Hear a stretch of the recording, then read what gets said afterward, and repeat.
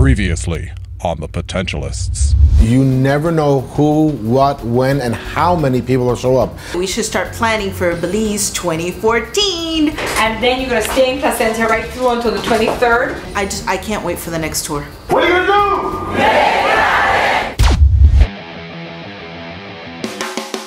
do? Anyone can entertain you, but only we edutain you. With a mixture of fun, learning, and craziness, my team and I travel the world motivating and connecting with people. Get ready to make it happen. The International Championship Cup, organized by Guinness here in the US. This year you had 8 teams. You had AC Milan, Juventus, Chelsea, Everton, Inter Milan, Valencia, LA Galaxy from the US, and Real Madrid. Those were the 8 teams which played in different stadiums across the country.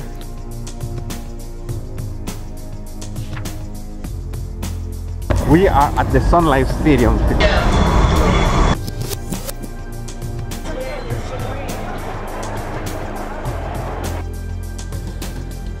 Soccer is a very, very, very people-oriented sport. Every single stadium has its own voice. If you go to a stadium in Mexico, stadium in Seattle, or a stadium in Miami, at the Sun Life Stadium, they were not particularly cheering for a team. They wanted to see goals and a performance.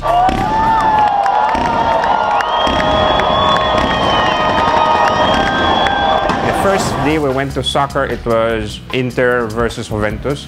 The game ended 1-1 and it had to go to penalties. We were privileged to watch 11 goals. After penalties, 5-5 was the score still. The first team to miss a goal practically loses. One of the things that I really enjoyed about going to the game wasn't so much the game, even though it was the first time I've ever seen a soccer game, and also seeing it in front of over 65,000 people was really cool. It was actually spending quality time with a good friend. How many times do we go around being so busy and being caught up with life that you miss out those special moments? So to me, it was a great time just spending time with my friend.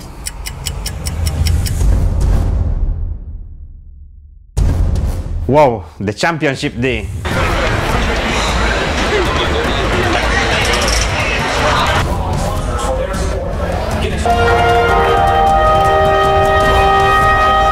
Second day, it was the championship matches, and it was the first game was LA Galaxy versus AC Milan. I saw David Beckham's team, and I was looking for David Beckham. I didn't know he retired. It was an exciting match again of skills on display. Goal! Goal!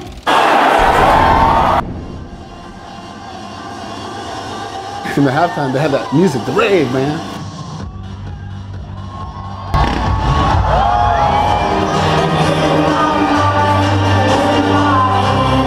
The music and the light combination, you know, it's just exciting to watch. Then the second game, Real Madrid versus Chelsea. Cristiano Ronaldo stole the show all night long. Spectacular show that night. It was a great showing, especially by the champions, Real Madrid. Getting out of the stadium, no.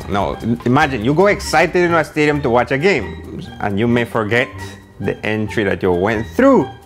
Parked on the west side, and when we came out, we came out on the east side. So we had to walk all around the stadium. Lesson number 1, when you go to a big stadium that can hold 6,000 to 7,000 people, make sure you know where you're parking. There's people everywhere.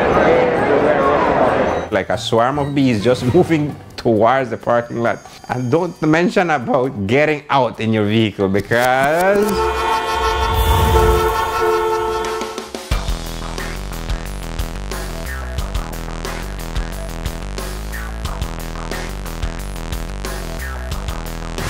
Hey yo, how you doing? Check this out, it's Serge from BOWAworld. You better like us. And if you got something to say, leave a comment. And check this out, if you really got the guts, subscribe so I can get back to you so we can make it happen with BOWAworld. Feel me?